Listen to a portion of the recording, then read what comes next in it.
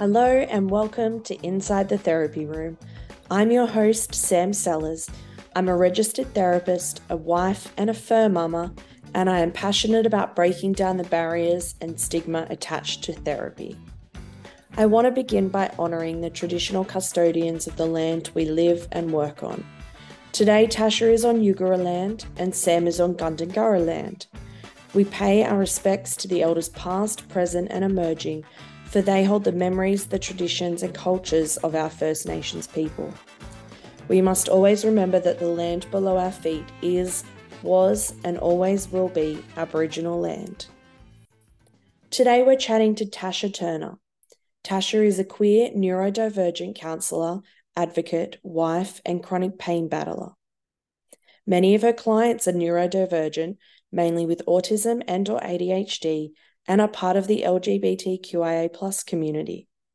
Tasha uses her lived experience to work with these individuals to connect on a deeper level as someone who understands many of the struggles and triumphs that are faced. Today, we're going to be specifically focusing on transgender and gender diverse folk. Listen in to hear Tasha explain the broad terminology used and how complex it can be, even from within the community.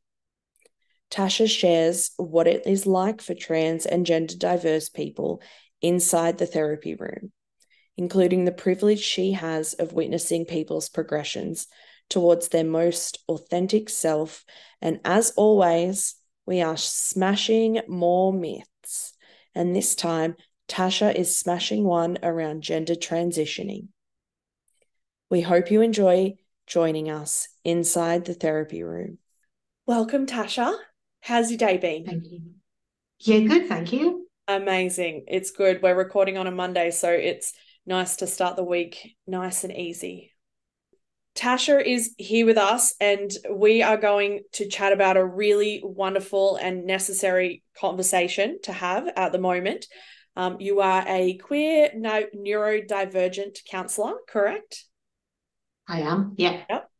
And whilst you work with a number of niches around, neurodivergence, chronic illness, trauma, all of those sorts of things, we are going to focus on transgender and gender diverse folk, which is going to be a great chat. Great.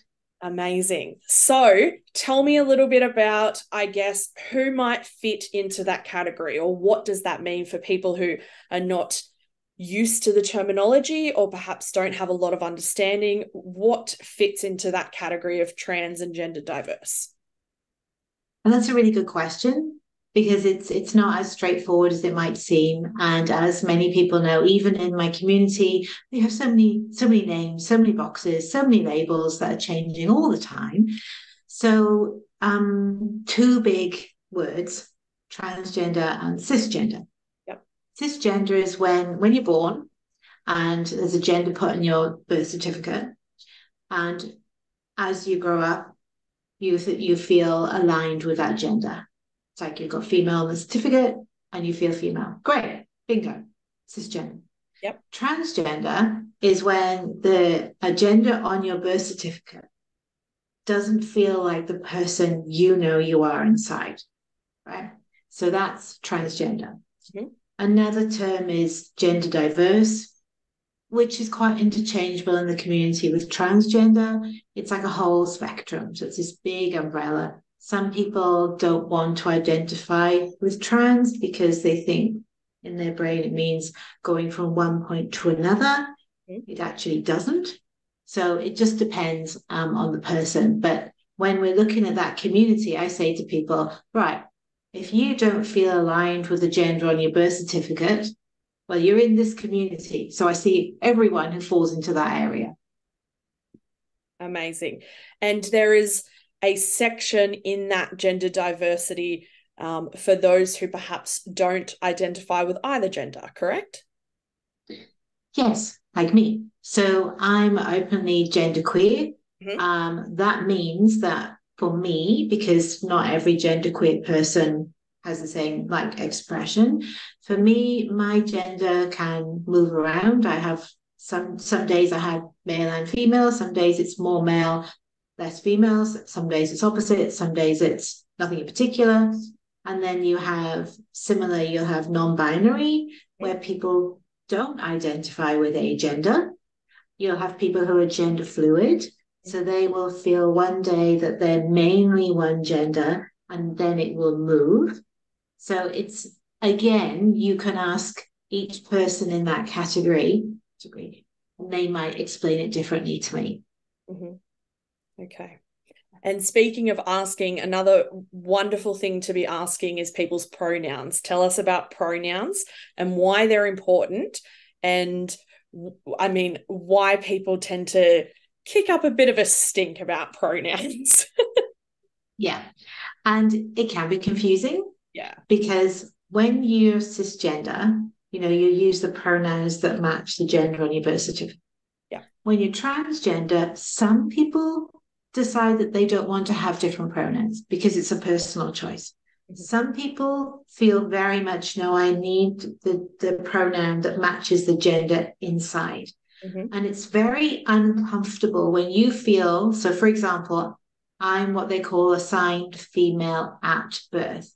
Right? Mm-hmm. So if I felt uncomfortable with somebody using she, her, every time they use she, her, it means that even if I've explained that my gender is different, then they're not listening to me. And it's a bit like, it's very disrespectful. And for many of us, we can understand it's not easy for somebody else to change the pronoun. But when you have it again and again and again, you might have someone who gets what we call misgendered 20, 30 times a day. So by that point, we're a little bit over it. Or if we keep asking someone and then they don't even try. So that's why we get upset, because it physically feels uncomfortable. And then when someone doesn't try, then it feels like you don't even respect me, you don't believe me. So they're small words that mean a lot. Yeah. I think for me, who, does not have that problem, I identify with the pronouns that assign with my gender. I can only imagine the level of exhaustion and mental draining that it would take a toll on that individual to just be continually disrespected. And to be quite frank, I just think it's common human decency to just, my name is Sam, I expect people to call me Sam. It's just sort of that basic human decency of another person. But I think it's really ironic. It's just one of those really funny things, in the sense that those people who say, pronouns don't exist, or we don't need to worry about pronouns and things like that. It's ironic because if we started to call them using different pronouns that assigned their gender, they would suddenly have a problem with it. So, those who identify with those pronouns still want them to be used. They have preferred pronouns. So it's one of those really ironic, funny things that is just like, oh, come on, guys. It's just, basic respect here. So I agree. Yeah. Now, before we sort of dive in a bit deeper, you have the trans flag behind you, correct? I do. Yes, wonderful, I do. Beautiful pink, blue, and white. Can you tell us a little bit about what the flag means?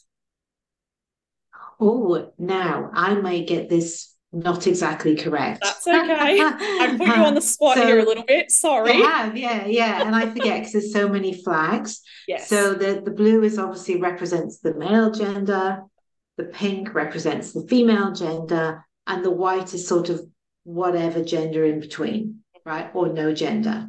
Now I may be wrong about the white, so we might have to check the white.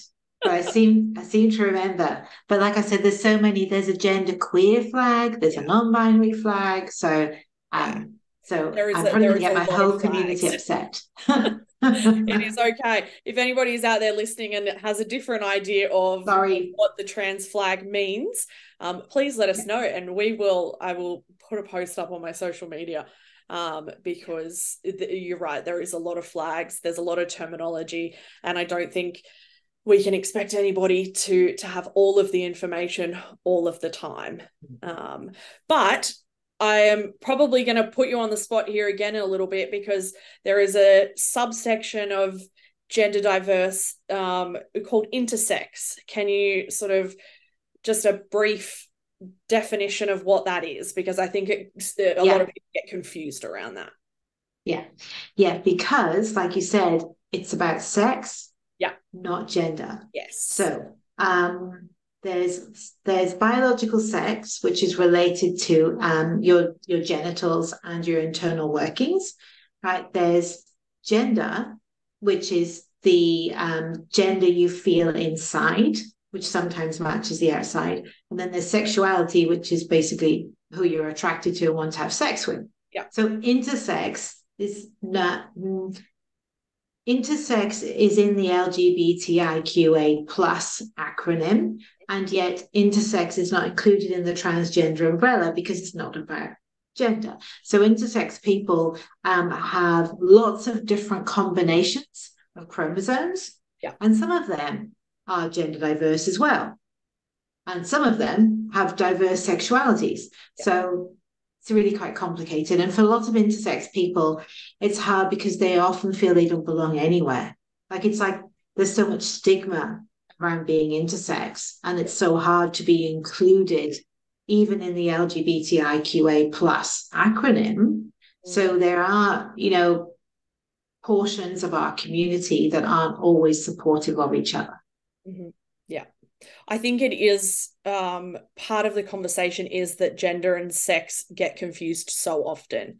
And I think people just, need to think that gender is about expression, not about body parts. But I think it is, like you said, even within the community, there is still a lot of division and things like that. So I think, people automatically think if you're a part of the queer community or the LGBTQIA plus community that there is a lot of camaraderie, and yes, there is, but there is still a lot of division as well, and a lot of, confusion around, language and terminology and experience and things like that. So tell me a little bit about what led you, I guess, to be passionate about this area of the community.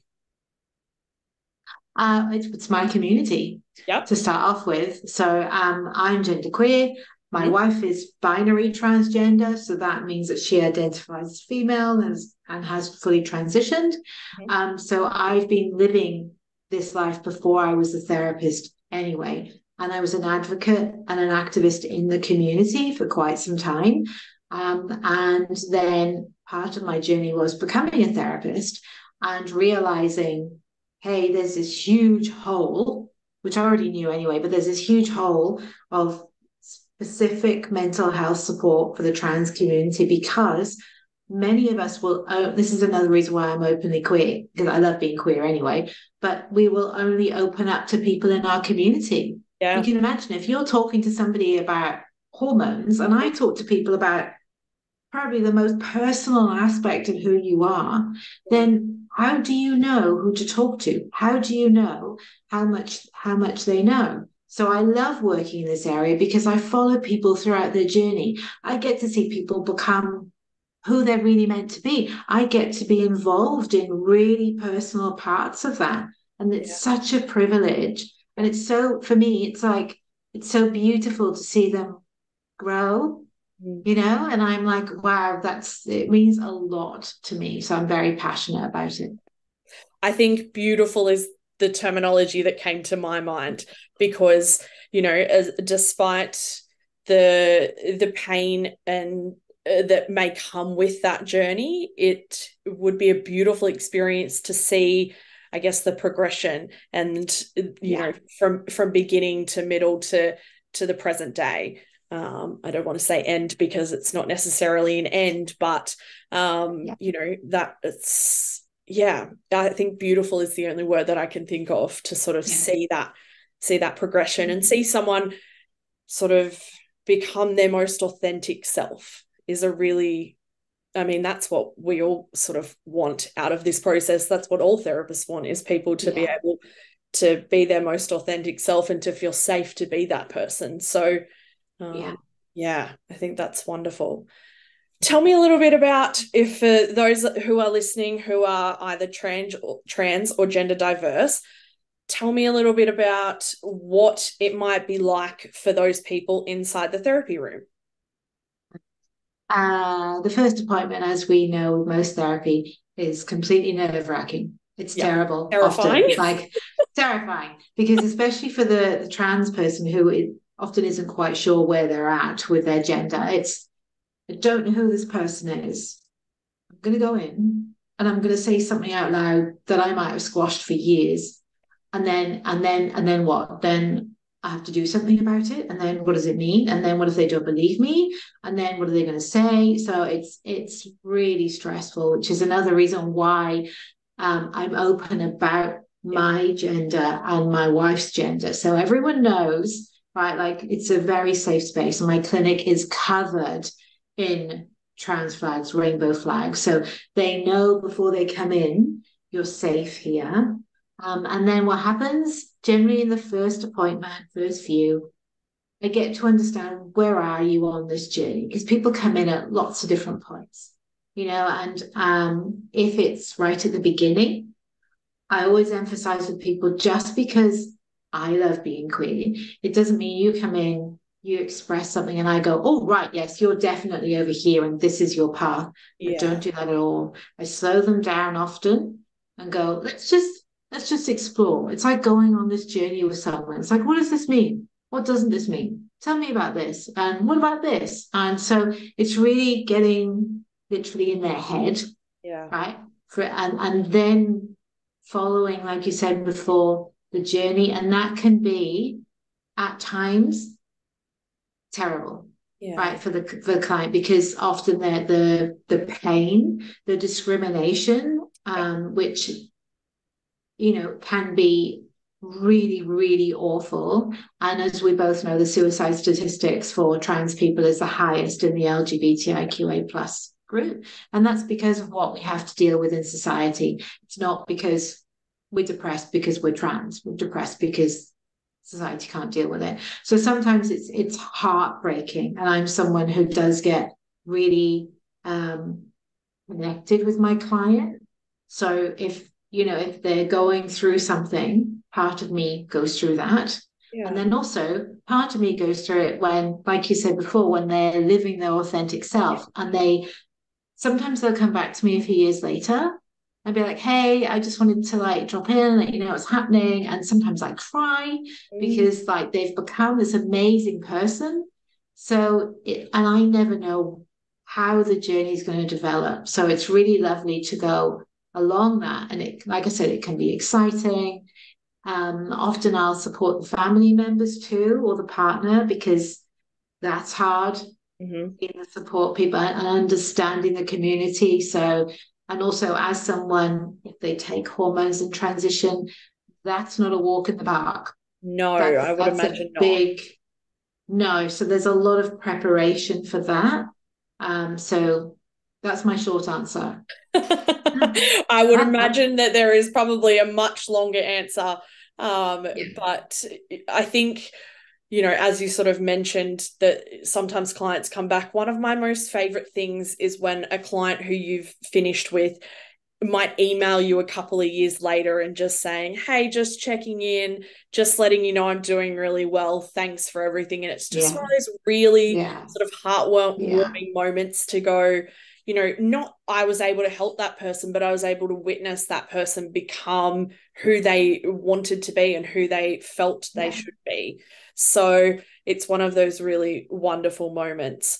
But I would imagine you sort of mentioned support networks and things like that, that's a whole sort of another level of support that's needed because it's not just about support. There is an education aspect to it as well, I would imagine, not just education about the community, but medical education if they are going through the Mm-hmm. hormonal what's the word? Transition. I was like, what is that word that is not coming out of my mouth?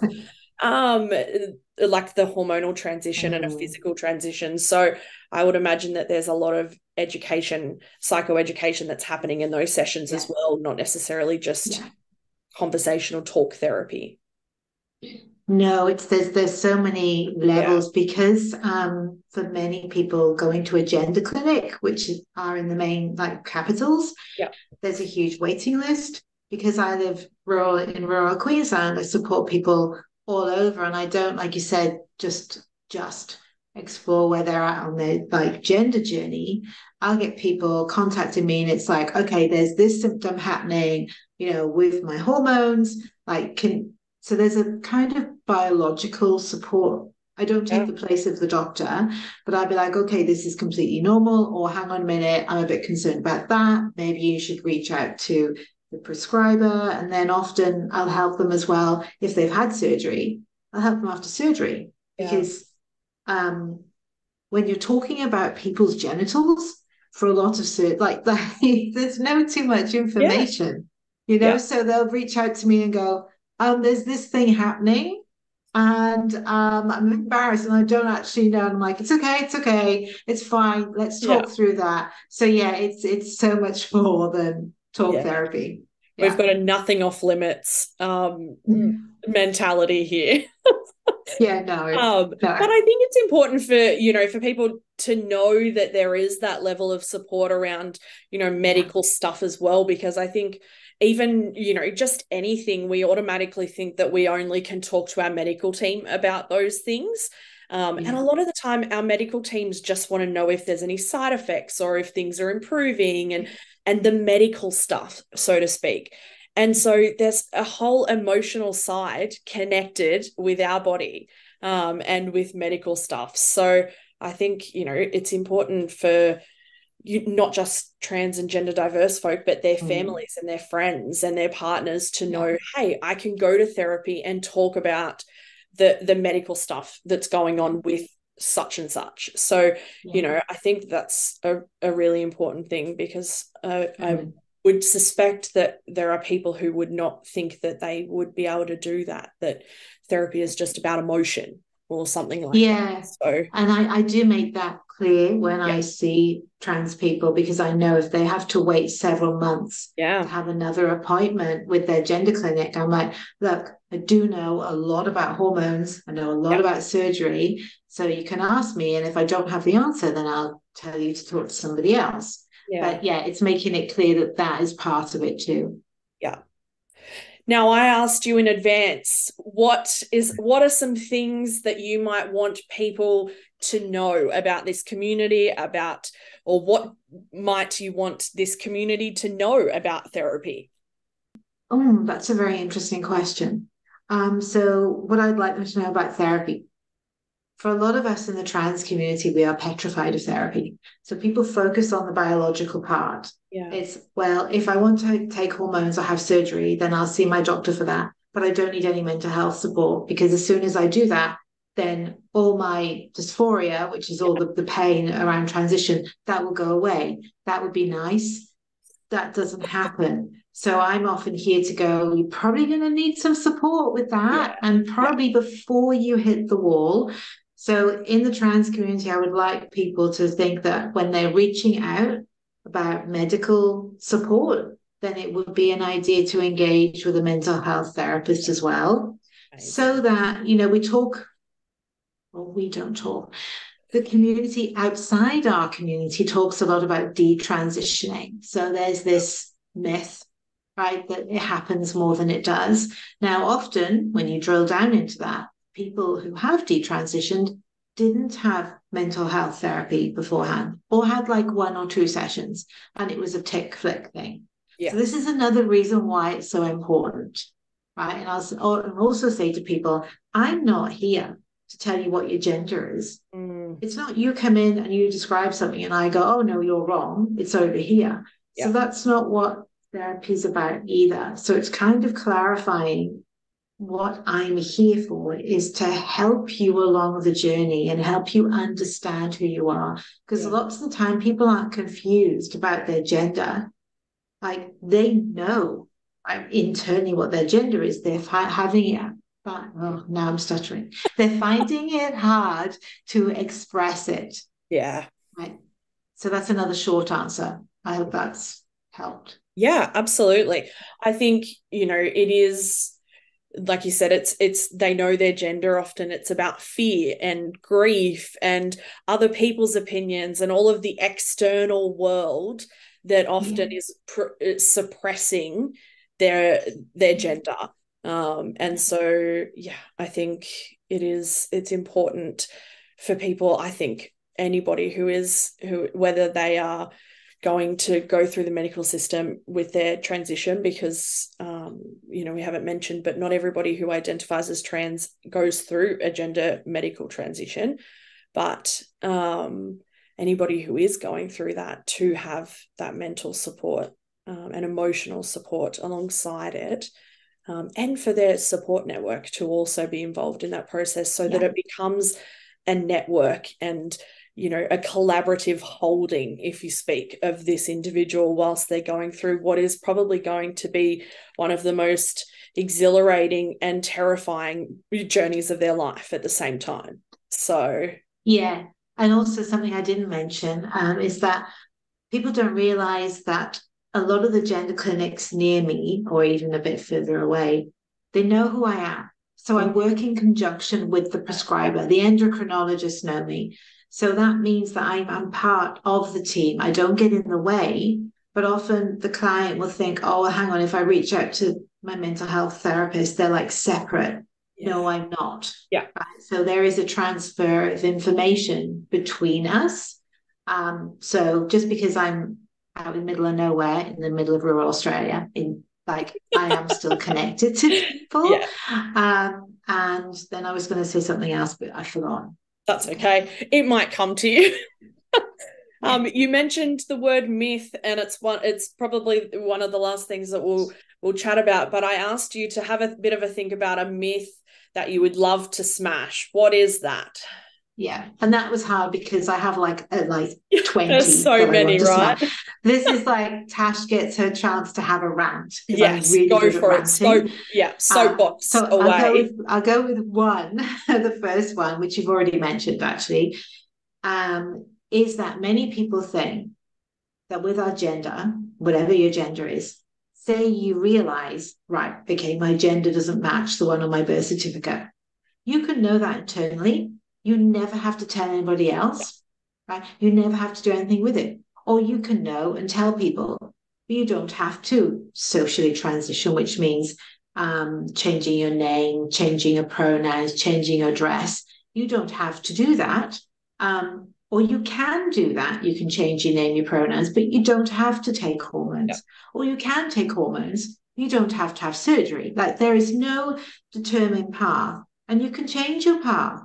So you might think you're over here in the spectrum for a few years, and then you might go, you know what?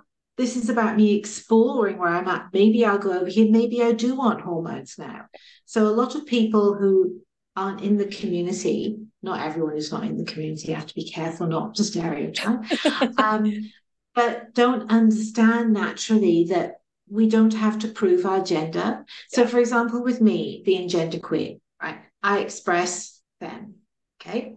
That doesn't mean that I'm not genderqueer.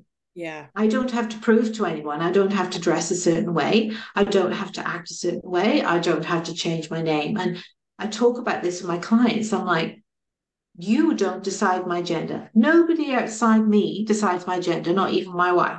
My gender is how I feel it. I don't have to do anything. And I've had some gender affirming surgeries. And people are like, oh, okay, so because of that, you're along this journey. I'm like, no, actually, no. I had that surgery because I wanted to have that surgery, and I feel better, but it doesn't mean I then have to do this. I don't have to do that either. So I try to show you can move around, and it's this myth that, we all have to have, we even have to present a certain way. So even if we have surgeries and hormones, all right, you have to look hyper femme, ultra masculine, or you have to. One of my clients said, so if I'm non-binary, do I have to dye my hair blue? Like, what? I love that blue is the automatic color. Yeah, I'm like, I've missed that on TikTok, obviously, because I don't watch TikTok. And I'm like, no, you don't have to do that. No. So it's trying to get people to understand. It does. But it's like, that doesn't mean you're non-binary. It's okay. You can look exactly the same. And I know that outside the community, that would be confusing, because you're like, oh, hang on a minute. How am I supposed to know who's what? And you're not. It's whether or not that person welcomes you into their gender. That is their choice. It's none of your business. So it's I'd love to explode that myth of there being a Yes. certain way Yeah. to transition or not, or a certain way to prove you have to be a certain gender, or someone even a psychiatrist saying, oh yes, I agree with you, you're this gender. They have a Yeah. certain amount of power, but that still doesn't mean if they say, no, I don't agree with you, you're not gender diverse, that you go, oh, okay, then no, I'm not. Yeah. That's not right. Yeah. I So think there is that's just one way. this really frustrating part of society that feels the need for us all to fit a box or a list of classifications to check off that, if Yeah. you fit the, feminine spectrum, that, you wear dresses and you get your nails done and you get your hair done and you present in a feminine capacity, and, you don't wear jeans, like you don't wear pants all the time, all that sort of, let's just force everybody to fit into a box, like that sort of like Yeah. square peg round hole mentality. Like, we just need you to fit because we need it to make sense to us, and it doesn't need to make sense to you at all, because this whole experience is rooted in flexibility and autonomy over self. Yeah. So, Yep. we don't need to fit anything to I love the we don't need to prove it. I love that. It's No. just is. It can just be. It doesn't need to be good, bad, ugly, right, wrong. It doesn't need to have a descriptive word. It just is. And it can just be and Yeah. just sit as that. So I love that. I'll join you in smashing the myth. Because Good. it's a shit myth, because it just, Yes. perpetuates misinformation, and it perpetuates that societal discrimination that you sort of, alluded to not too long ago. But yeah, it's It's frustrating. also dangerous in the community. Yeah. So you will have people who are like, I can't afford, say, laser, Yeah. right? I can't afford facial feminization. So that means that I'm not going to be, in my opinion, binary trans. I'm not going to get to that point, and that makes me feel like a failure. And Yeah. even in the community, people compete with each other. So people compete who looks more feminine or who looks more masculine, and who's had, what surgeries have you had and how long have you been on hormones? And wow, okay, well, you look great. I haven't reached that, and I feel shame. So there's Yeah. already enough shame in the community. But then when Absolutely. we have these ideals from outside that we have to fit, and then on top of the pain of gender dysphoria, you've got the pain of, oh, I'm not even going to reach that because I don't have enough money to get to that ideal. Yeah. And I think, we forget that societal discrimination is not just in the cisgender heterosexual community. It is in our own backyards, so to speak. And, for people to be able, and we are getting into a whole nother topic, but for people to be able to even access that medical support to be able to transition is a huge privilege. And, there is Yes. great Yes. privilege that is attached to that because of the financial cost, and because, it is Yeah. not covered by Medicare and things like that in Australia. And so it is a huge privilege for people to be able to access that. And it is not something that is Yeah. afforded to a vast majority of people. So I think, Yes. people forget that, or don't want to acknowledge that privilege, and it causes a lot of division both within and outside of the Yeah. community, which is Yeah. heartbreaking. Um, Yeah. for everybody involved. I'm going to ask Yeah. you one last quick question, and I'm going to put you on the spot because it wasn't one I gave you in advance. But what, can us cisgender, I'm obviously married to a woman, bisexual, but Mm. both of us are cisgender. What can Mm. we do as the community to support trans and gender diverse folk? What can we do? It's quite simple, really. Believe us. Yeah, amazing. Believe us. When we tell you this is our gender, Yeah, believe it and respect it. Yeah. right? Welcome us in, don't push us out. Remember that we just want to live our life like you. It's Mm-hmm. like, leave us alone. Yeah. People say, you're shoving it down our throat. Well, we're actually standing up for human rights. You don't have to stand up for your human rights. Like, every time my wife tries to use a public bathroom, Uh, we get discrimination. That's a human right.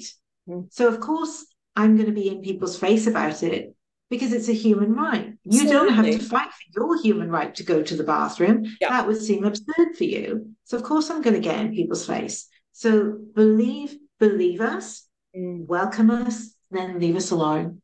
Yeah. It's really not hard. Yeah.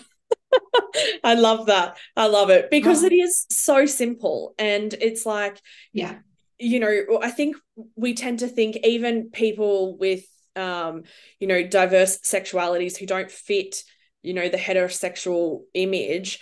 I think even within that world, there is just this, it's very simple. Just believe, respect, and go away.